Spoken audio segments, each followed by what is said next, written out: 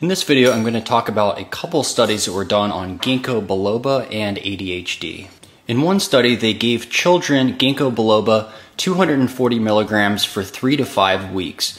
And what they found was that there was an improvement in overall quality of life in these children and also an improvement in ADHD core symptoms.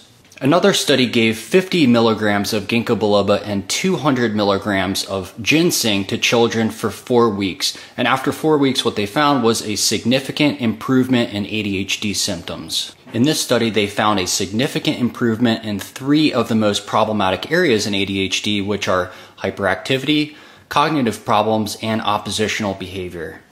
Another study looked at 80 to 120 milligrams of Ginkgo Biloba given over 6 weeks. And what they found was that there was an improvement in ADHD symptoms, however, it wasn't quite as effective as methylphenidate, also known as Ritalin. If you found this